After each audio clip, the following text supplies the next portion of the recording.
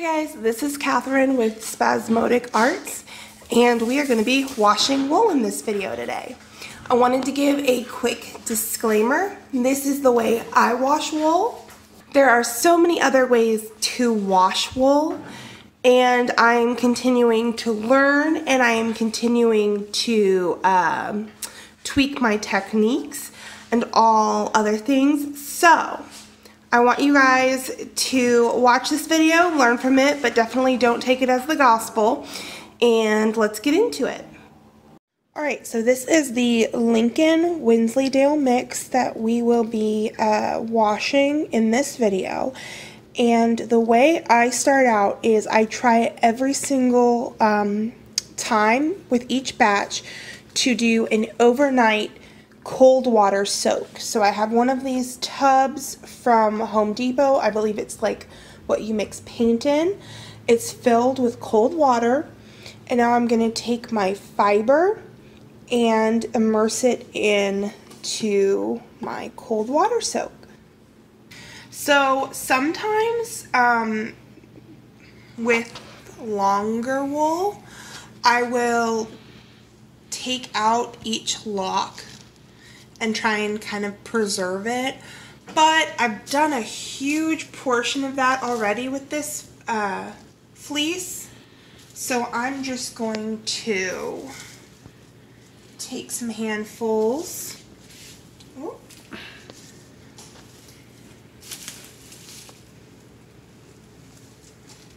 And submerge this. Now the reason we do this is because this fleece has been heavily skirted. I made sure before I purchased it, it's been heavily skirted, but it is still extremely dirty. If you can see, it has mud on the tips where the sheep decided it wanted to have a mud bath. It's really, really dense with mud, dirt, a little bit of hay. And I find that during the soak, you'll get some of the hay out and almost all of the mud, so that when we go to scour our wool, we really are just able to focus on getting the lanolin out. Also, second cuts will fall out. I might pick some second cuts out, but since I've been working with this box of wool or fleece for a good month or two, I've been doing it in small batches. Since I've been working with this in small batches, I know that we don't have a lot of second cuts. So this is the last bit I'm going to put in. Again, you can see all that dirt and mud. That's what we're trying to get rid of. So once you have it all filled, you're just going to pop a lid that comes with it on, and then I normally put this somewhere where my cats can't reach it, and it stays in here for about 24 hours. Let's see if you can see all that mud in there already. The water is already muddy. I keep it overnight. I keep it overnight in this bucket. You can keep it about 24 hours. I wouldn't suggest any more because otherwise it's going to start smelling like mildew. So that's all for now, and I'll see you in the morning when we are going to wash this. Alright, so before we get into the video fully, I wanted to show you guys what supplies you're going to need to clean your fleece. I have a 16 quart stainless steel pot. I have the lid around here somewhere. You're going to need a lid and some type of pot, since this method we're doing on the stove. You're going to need some tongs or some type of utensil to immerse in the water when it's hot. I used some Simple Green all-purpose cleaner. It's a degreaser. I use some white vinegar later on in the process. And I also have my best friend, regular Dawn dish soap. This stuff is amazing. I have done 6 loads. I've done 6 washes, and I got this for $8.99 at Home Depot, and I've only used about that much. So let's get started. So this is the fleece from last night that we put in the soak. I'm just taking it out of the bucket, giving it a gentle squeeze, and transporting it into the bowl. You can see the water in here is yucky. It's very dark. It's full of dirt and grime. But, and this is where I've learned and made mistakes, there's no lanolin in this. And if there is, it's a very, very tiny amount because it was a cold water soak. I will dump this rinse down my drain. Now, once we scour the wool and it's full of lanolin, I don't want to dump that down my drain because it's almost like dumping very potent bacon grease down your drain. So I'm going to dump this down my drain, rinse it out, and then I'm going to fill my 16-quart pot with water, put it on the stove, and I will tell you what we're going to do from there. Alright, so we have our 16-quart pot on the stove. I filled it to about 3.5 inches before the top. I'm going to put the lid on my 16-quart pot. The heat is on high. I want to get this to right before a boil, and that normally takes my stove about, I want to say 15 minutes, just because this is so much water to boil. But having the lid definitely does help. So I will check back when we are ready to put the wool in. Alright, so my pot has come to a low boil. So I am now going to add the simple green. Very scientific how I do this. I just put a couple glugs in. I mean, that's really as best the way I can describe it. And then we put a decent amount of Dawn dish soap. If you guys want, I could maybe figure out how much simple green to Dawn dish soap I use, but I've honestly just eyed it. You need to keep in mind the simple green's a degreaser, and the Dawn dish soap is honestly our main kind of worker bee in this. So I would definitely add more Dawn than I would simple green. I can always tell because if you look, there's almost a blue-green tint. I don't know if you can see that on camera. But there's like a blue-green tint to the water. So my pot is on low heat. I've mixed that all up. I'm now going to add my fiber.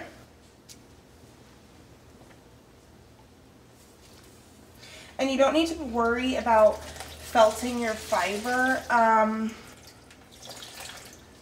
We're not really changing temperatures here from the cold soak to this now, because I did remove this from the cold soak about an hour before I put it in the pot.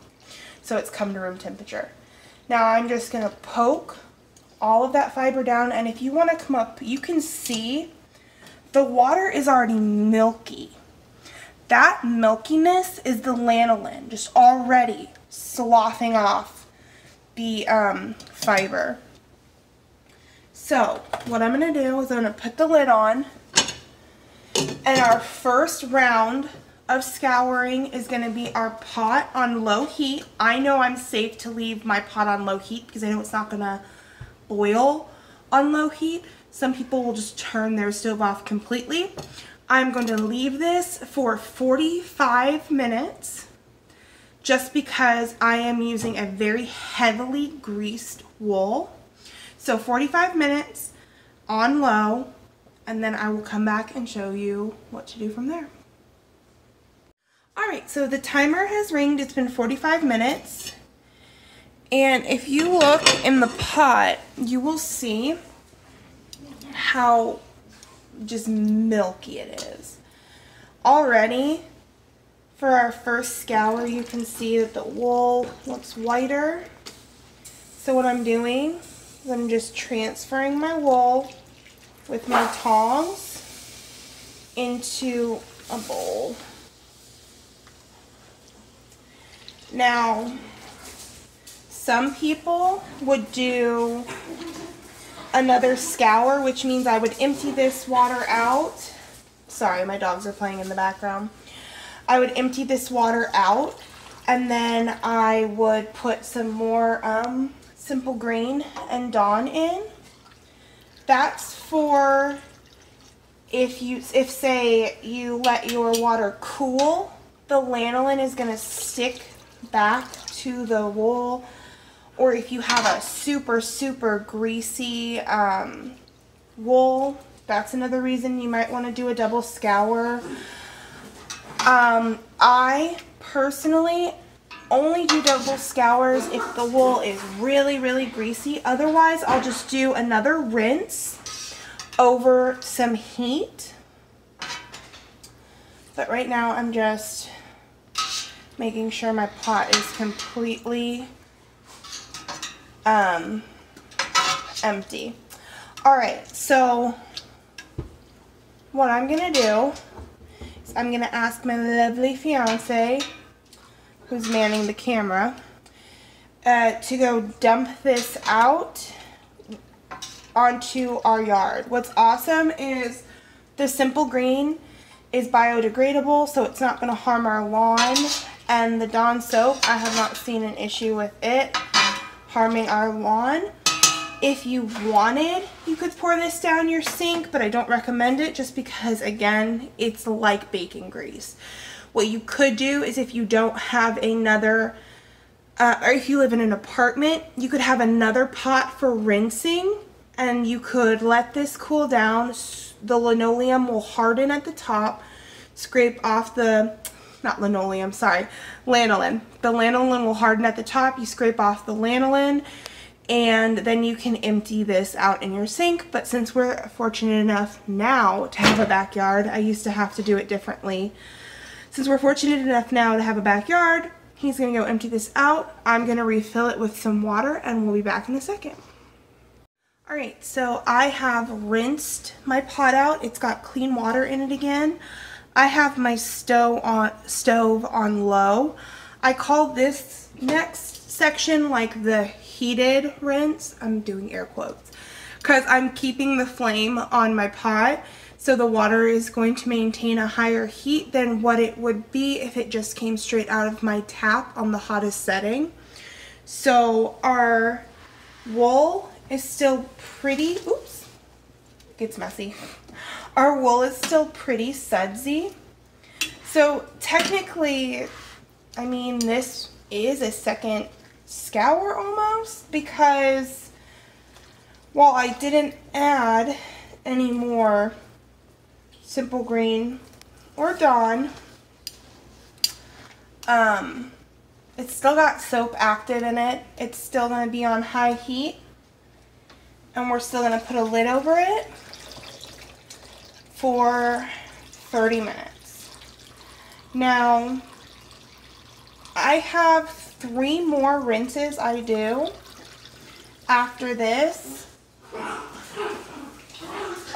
but you guys might find that you put more soap in and you need more rinses, you put less soap in, etc., etc.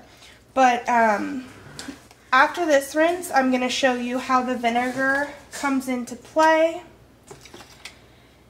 And the only other thing I can say is be careful, because from now on your wool is very likely to felt. It's got soap, it's got heat, so if you give it agitation, it's going to felt. So I'm just pushing the wool down very gently with my tongs. So again, another 30 minutes, and then we will be back. Alright, so this is our heated rinse. So I turned my heat off completely. I'm removing the fiber. And if you can see in there, it's still pretty milky. Oh, sorry, I spilled this. It's still pretty milky, which means we definitely rinsed out some more lanolin, which is good, which is also why we keep a timer on. You don't want your rinses to go more than 30 minutes if you're using hot water, because the water will cool and release the lanolin. So I'm going to dump this out, fill it with water, and then I'm going to show you what I do for my second rinse. One thing I did want to mention is when you are filling your pot up, you want to fill it with the hottest water possible. You don't want to fill it with cold water, then pop it on the stove on low heat, and then put your roll in, because you're gonna felt it. You want to try and keep this water constantly very, very hot. So I have my heat, or I have my water turned up to the highest heat setting, and that is sufficient for the next couple rinses, which is why we don't need the stove anymore. Also, this rinse that I just showed you before this, I poured it down the sink because it did not have that much lanolin in it, so I felt safe to pour it down my sink. So I'm going to show you guys what I do that's so special about this rinse. If you remember, I showed you we had some white vinegar. The reason we have white vinegar is because white vinegar is going to... Sorry, I'm trying to think of the word. Nullify the soap. So because we still have suds in our wool, the white vinegar is actually going to counteract the suds and basically stop them from working. So this is a very important step. I actually only started using this step a couple months ago, and before then I would have to rinse and rinse and rinse to make sure I was getting all of my soap out of my rinse water. So I'm just adding the wool back into the water. As you can see, I mean, it's already so white. You'll see little bits of vegetable matter you can just pick out.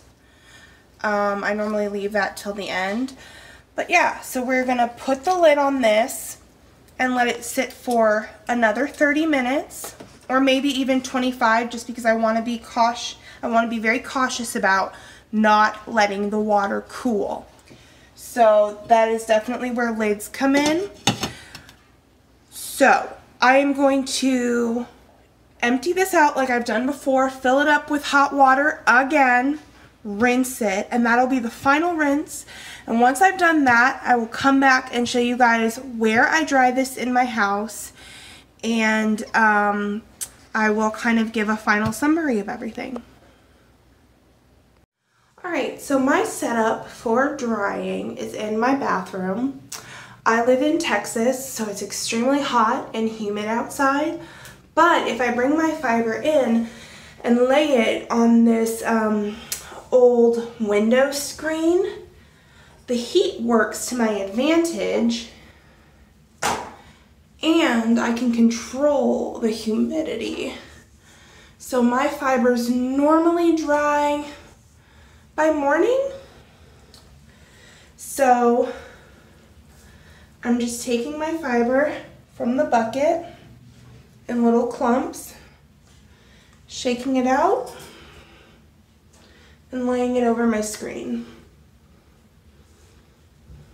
I just want to spread it out.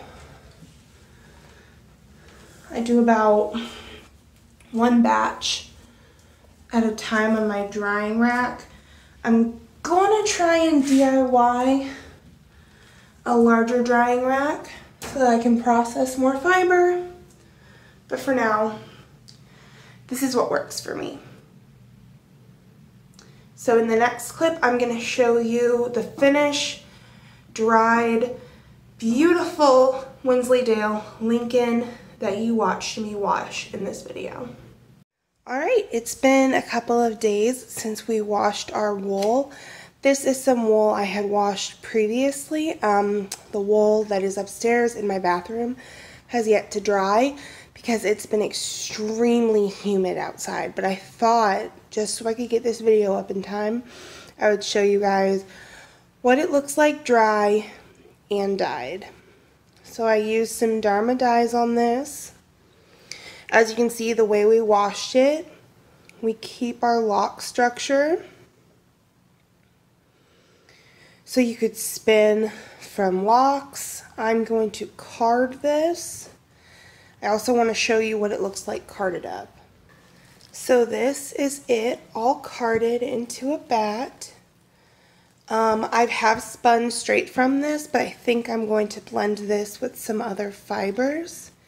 You can see how cloudy, soft, and lofty that looks. But anyway, this was such an awesome video to film. I hope to get more videos up about dyeing wool, washing wool, spinning wool, and all good things involving wool. Thank you so much for watching, guys, and I will see you next time.